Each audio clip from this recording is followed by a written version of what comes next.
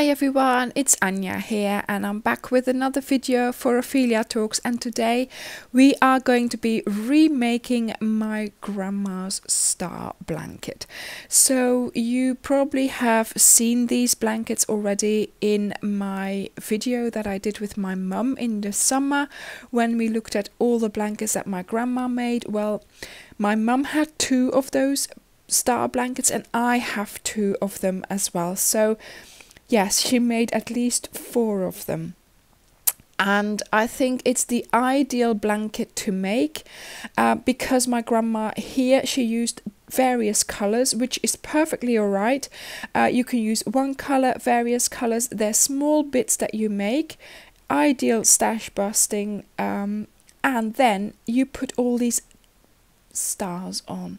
And the stars again are to use up small amounts of yarn if you wanted to. So this is one that my mucker made in 2009. She used to put these labels on and she also lined this blanket. So that's exactly what we are going to do as well. We're going to line it, we're going to decorate it with stars, we're going to put it together, and we're going to put a nice border on it. So lots of work, but so worth it because it's going to be a wonderful blanket. So this is the blanket up close, and we are going to recreate the squares, we're going to recreate the stars, and then we will put it together. So this blanket is not that big, it's more like a play blanket really. So yeah, let's get started on that. So I have a box of squares that my grandma did. So these are the squares. I have a whole box of them which I really need to put together as a blanket, so we will do that soon. And I sort of use this to work out how big and what stitches etc this was. So I tried to make it in the ice yarns in the Saver, but look, that was far too big. And then I made it in the DK special Stylecraft Special DK, and look, that's too small. So then I found this one here. So it's an ice yarns and it's called Gonka, and it's sort of, you know, in between being not as thin as the DK but not as thick as the Saver. So it's a nice size in between, and yes, look, I have made this and it is practically the same size as my grandma's squares. So yes, it is always very difficult not only to find the same yarn, but also, you know, each and everyone has their own individual tension and the way we work our stitches, so it makes a difference. So I am going to show you how to make the square first of all, okay, and then I am going to show you how I did these. Now I have prepared, so I have made all my squares bar one, of course, because that's the one I am going to make with you. So here I've got all my squares. I am going to make a blanket of 4 by 4 squares, so it will be about 1 meter by 1 meter. So my play blanket, and as you can see, I have put 3 stars on every square because yeah, grandma did, look, she did them all over, but you know, the work, I mean, honestly, the amount of work involved, it's unbelievable. So yes, I decided to just do 3, and I think that's going to have a nice effect as well. So let's get started on doing these squares. Okay, so I've got my Gonka yarn. I am going to use a 4 to go with it. I'm going to start with a slip knot, insert my hook, tighten it up, and I am going to do 35 chains. So let's start chaining. 2, 3, 4, 5.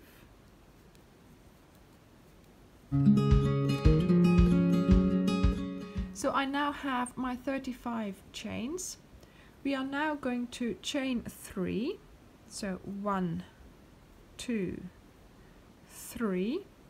Then we are going to go and count back 1, 2, 3, 4, 5, 6. In the 6th chain, you are going to put a double crochet. So pick up both the loops, yarn over and do a double crochet. This has made a first little box. Then we are going to chain 1, skip 1 into the next chain to do your double crochet. Chain 1, skip into the next. Chain 1, skip into the next, and you do that all along your line. And you should have 17 boxes that you make. Okay, so I will see you at the end of the line. So I'm nearly there. Skip 1 and into that very first chain here. Just a little bit harder to get into, but yeah. Let's just try and get into it. There we go. Okay, so I have now 17 boxes, and I am going to chain up 3, turn, and I'm going to put my first double crochet on top of this first double crochet here. So now we are going to do another 6 double crochets along the line. So in total we're doing 7 double crochets. So this is number 1. Then we go into the box here to do the second one. Then the third one is on top of the double crochet. Then the next one into, on top, into, there we go. So we've got 6, and then the last one here is on top of there. There we go. Okay, now we do a chain, and now we do another 7 double crochets. So again, we start on top of this double crochet here, and then around, on top, around, on top, around, on top, and that makes 7. Again, chain 1 and skip 1 to start on top of that double crochet again there, and we keep going like that. We do another 7 here as well, and after a while it gets easy because you sort of get used to doing the amounts. Okay, so there we go. I've got to move that. And again, a chain 1, skip this one here again on top of that double crochet for another 7 double crochets. There we go. And you always finish on top of a double crochet, so that helps as well. And then here at the end here, we are going to do another little box. So you chain 1, yarn over, find the top of that chain 2 that you did earlier, and make your little box there. Okay, so this is where we're at now. So in a way it's a repeat of a pattern, but we just need to establish that repeat. So first of all, again, chain 3, 1, 2, 3, then start doing double crochets on top of the double crochets. This time we are doing 3 double crochets. So 1, 1, 1. Then we do a chain 1, we skip a double crochet, and we do another 3 double crochets along the line there.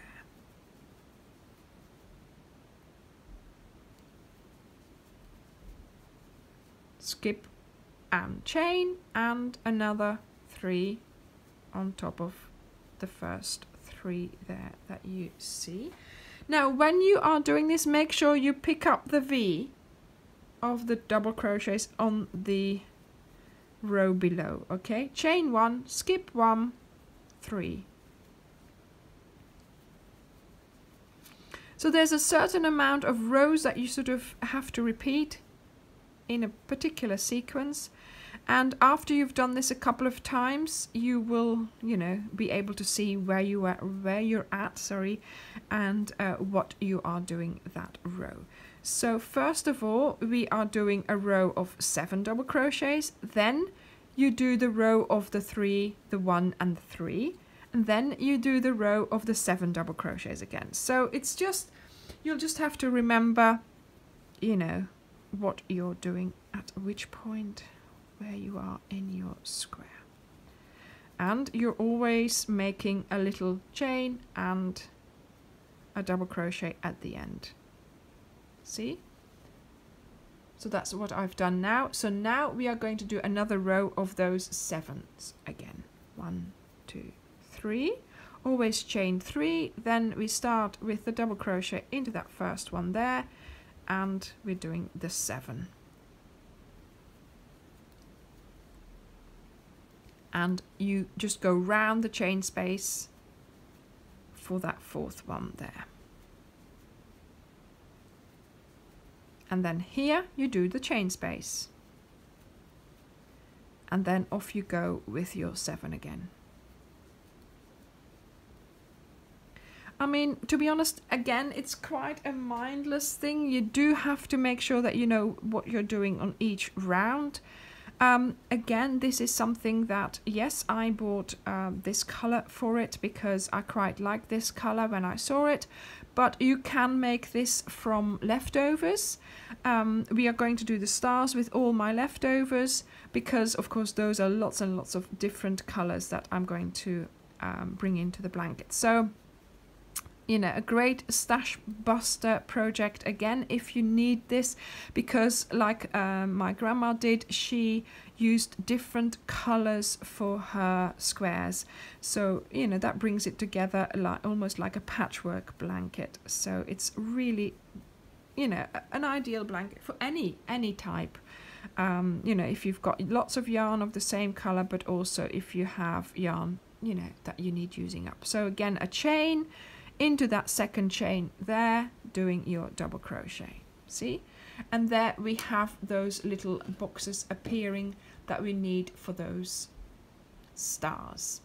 So now we are going to repeat this row here. So we are making 17 boxes. So you start with 3 chains, double crochet in that first double crochet, chain, skip a stitch, and into the next one, chain, skip, into the next, a double crochet. And soon you'll find out that actually you're always doing, let me show you here. So you're always doing a box here, and then you're always doing these holes here as well. So you can check your work as you go to make sure that you've done the right line or the right things that you were supposed to be doing. So I am going to continue doing this square. So now that I've done my boxes row again, I am going to be doing that a row of 7 again, then the row of 3 again, then the row of 7 again, and then the boxes again.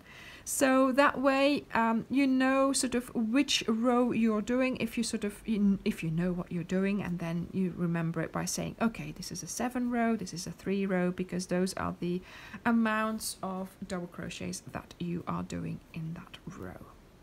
And of course you are starting and finishing with a box each time as well. Okay, so this is one section. So now you have to repeat this 1, 2, 3, 4 times in total. So another 3 times I'm going to have to repeat this, and then I will meet you back to do the last row and to start putting the stars on, and of course then to put the blanket together. I will see you then.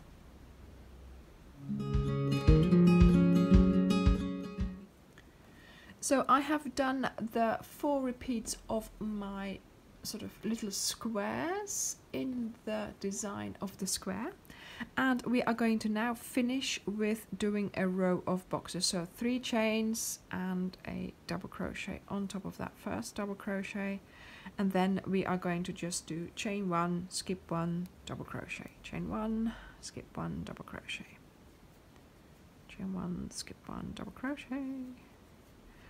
And yeah, so you just need to make sure that all your little boxes are lined up and that you've got holes in all of your little squares inside your square.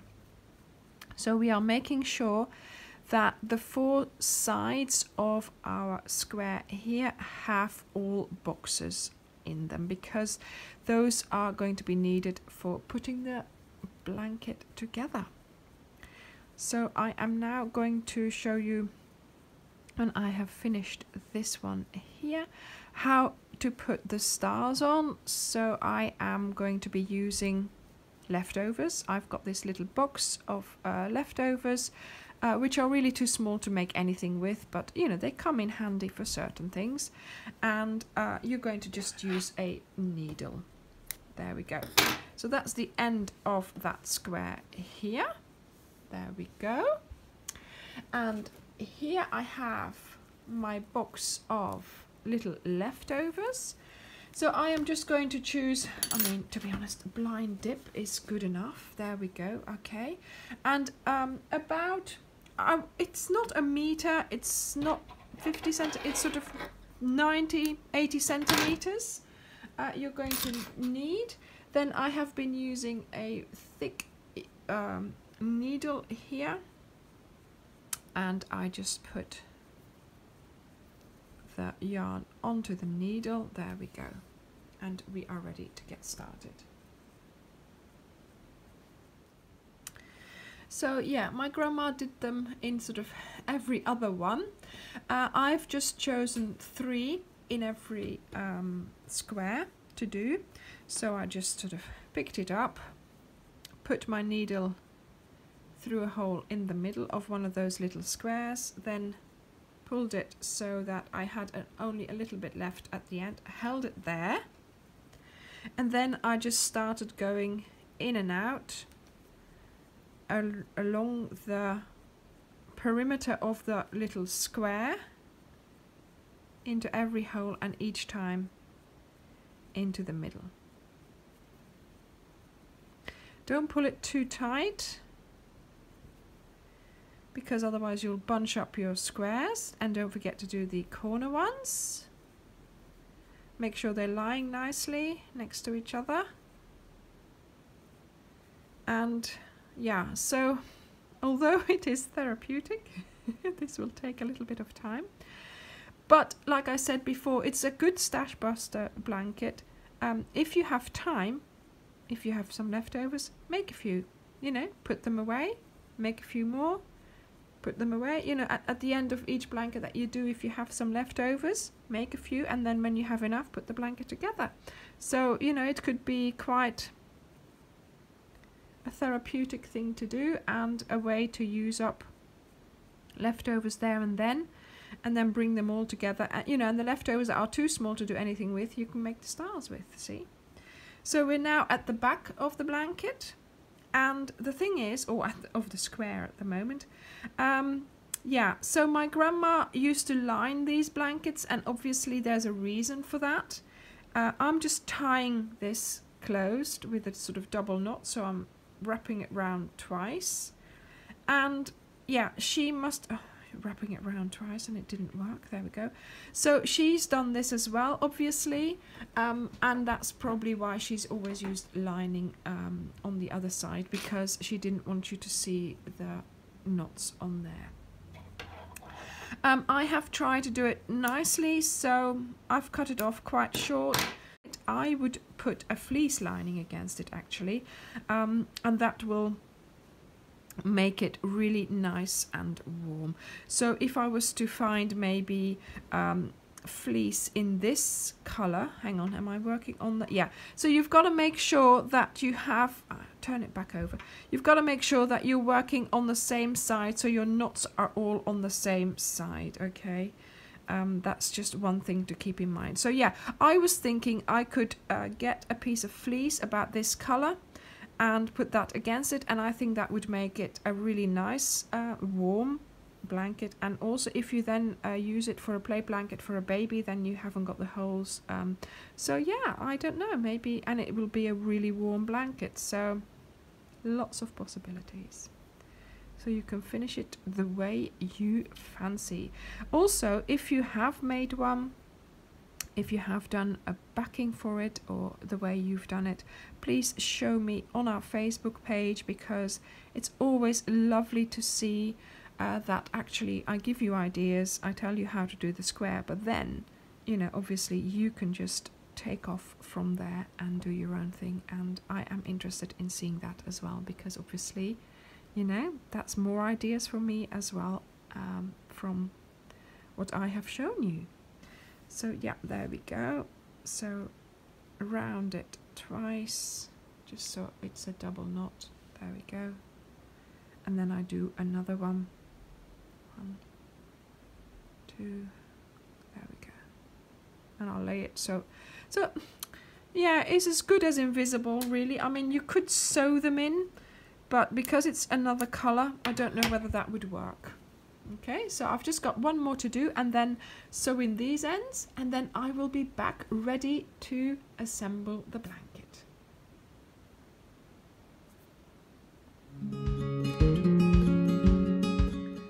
Okay, so I have sewn in all my ends, I have put on all my stars, and I have laid out my blanket ready to be put together. So I have laid them out 4 by 4, so in total I have 16 squares. I like the randomness of the stars, so that's fine, and we are going to put them together by doing the same method as my grandma used. So I will be sitting down to show you that, but basically what we're doing is lines, so 1 there, 1 there, and 1 there, and then we do 1, 1, and 1. So you're attaching 2 sort of rows, then we're attaching a third one onto there, and then the 4th one onto there. Then you will have holes there, and then we will, you know, sew those together as well. So we're doing this in long lines along the blanket.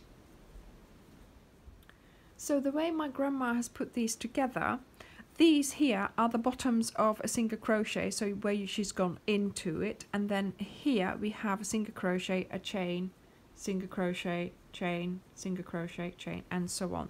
So yeah, I've got another blanket where it came undone a little bit, the lining, so I had, but of course now I can't find that bit, can I? But yeah, so that's what we are going to try and do, and then the same goes for the edge, where I think she did either half double crochets or double crochets, so we'll work that one out when we get there. But yeah, let's get started. Okay, so I have my bottom 2 squares right next to each other here. I'm going to make a slip knot, insert my hook, and these are the fronts. Okay, so what we are going to do is we are going to work on the back. So I'm going to lay them on top of each other like this, then into those first boxes here, the corner ones, I am going to get started by doing a loose single crochet like that. Chain 1 into the boxes, loose single crochet. Now I wanted to do this in the same dark orchid color. Oh no, I forgot to do the chain. There we go. But I thought if I do it in a contrasting color, then it shows up better for you guys as well. So I think it'd be nice for it to show up. So not too tight, because obviously we are now holding our squares together and they need to be opened up. So let's just see, we're not there yet, but let's just see how that works. See, there we go. So you do your single crochets loose, then you pull it a little bit, and that's what it's going to look like, and then you have this on the other side. Okay, so what we are going to do is go all the way up that line. So when I finish here, I will bring in the next 2, do that, and then continue all the way to the top, and then you do that with your 3rd line and your 4th line and so on. So I will meet you when you are doing your horizontal lines. Okay, so I have sewn my squares together, And if you were lucky enough to be at that live, I was doing it during the live as well. So yeah, I had to undo quite a few of them because of course I was talking, not paying attention. But yes, I managed to do it. So I did quite a lot actually. It's sort of difficult to show up. Look, see? So there I've done those, and then if we swap it round, then you see this is the back. Okay. So I am now going to do these ones. So I've done the vertical ones, so now I am going to do the horizontal ones. So my husband just walked in and he said, "Oh, that's nice with the spiders on there." Okay, they are not spiders, darling, they are stars. Thank you very much. Or at least they could be fireworks as well. I'll see you in a moment. Okay, so now we are ready for our horizontal lines. I'm using just a pale pink to put it together, and that's fine. I wanted a contrasting color. So I'm going to fold this over here, and I am going to start crocheting this lot together here. So I'm going to do a slip knot, attach, put my hook into it, and I am just going to get started. Into the first one, into that first one there, and we do a single crochet. So once again, make sure you do it loose enough so your squares will still lie flat. And you go from one box to another by doing single crochet, chain one, single crochet, chain one, single crochet. There we go. And when I swapped squares, so in between the squares here, I just did a chain. So basically I just kept going single crochet chain, single crochet chain. So fairly simple to put this together. And when I've put this together, I am going to get started on the border. And my plan is to do a border with two colors, so with the pink and the dark orchid, the Gonka dark orchid. My grandma used to do that as well. I've got several blankets where she doubled up the yarns, two different colors for the border, so that is what I fancy doing today as well. See what it looks like. There we go. That looks good. I will see you in a moment to start the border. Okay, so I have done all my horizontal lines and my vertical lines, and this is what my blanket looks like at the back. So I've got quite some ridges here, and obviously this is why my grandma lined these types of blankets, because yeah, it's quite prominent, these lines. But look, this is the front of the blanket, and yes indeed, this looks much neater and nicer. So now we are going to do the border, and the example blanket that I've been using, this is the border there. So I think this is half double crochet, chain, half double crochet, so each time into a box. So that's simple enough. And then here she did 2 in the corner, and then sort of a couple of chains, which in this doesn't sort of, this is a little bit curling up, so we might need to do a couple of more chains in here. But in many of her blankets, and in this one, because this is another one, she did, hang on a minute, oh look, this is a bit where she did a dark red border, but look at this here, she's got another bit, so she must have run out of yarn, and here we've got yarn that's doubled up. Well, I think it is anyway.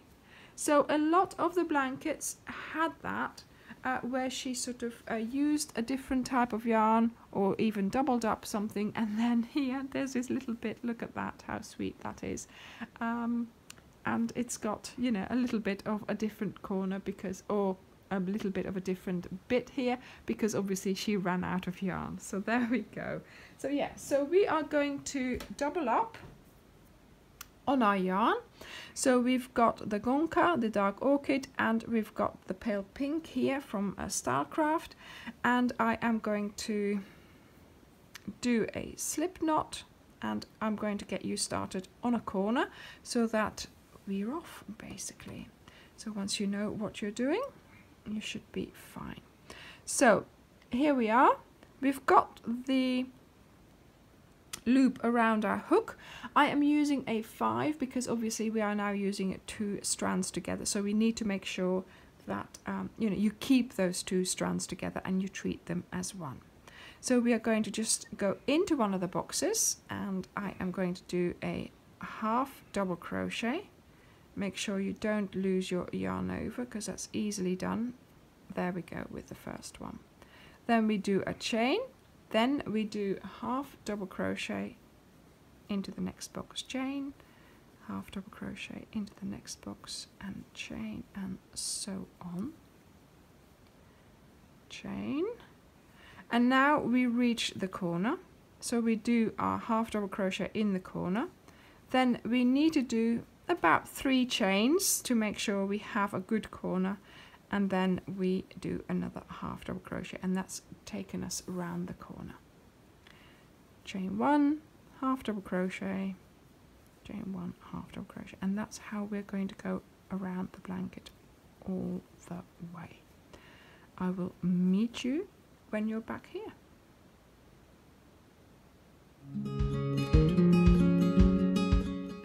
Yes, we have finally made it back to filming because I got covered under the cat. So I sat myself down to do that first row here of the border, and then my cat came and sat on me, and of course you don't want to move then, do you? So I ended up doing 3 rounds. So yes, I did say I was going to meet you there, but to be honest, when I got there, see, I haven't finished this one properly, so I can show you. I just did my last half double crochet, then in there for a slip stitch. Okay, so I've got to pull this out and sew this one in, but all the rest is sewn in. Now, all the time when I was making this, I was humming and ahhing about, am I going to put a backing on this? And yes, I have been to the shop, and look at this. I bought some pink fleece because I wanted this color, but they didn't have that, and then this one was the perfect color for this. And yeah, so I have my sewing machine ready.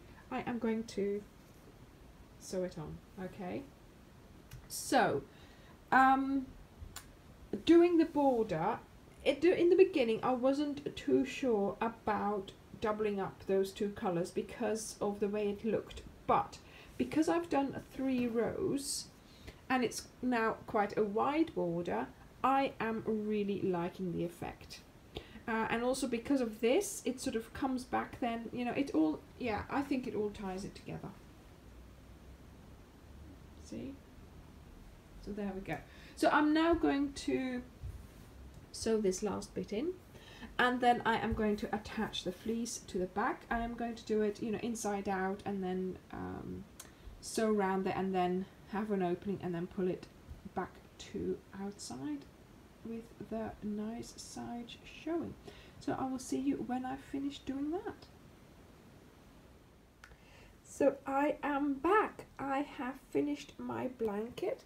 So I have lined it with a fleece lining, and it's now nice and thick, and I bought a meter of fleece lining, but obviously I didn't use all of it because my blanket was about 90 by 90 centimeters, so I had some left over, and I've turned that into a drawstring bag. I've got, look, sugar bag corners at the bottom, so I'm just going to put the blanket in there. So I have put the blanket inside the bag. It fits really nicely. I didn't put it in all the way, but it goes in all the way, and then I can close it up and I can put it away like that until I need it. So thank you very much for watching my journey here with my blanket. I hope you enjoyed it, and I hope I have inspired you to make a blanket like my grandma used to make them. And I will see you in the next video. Bye!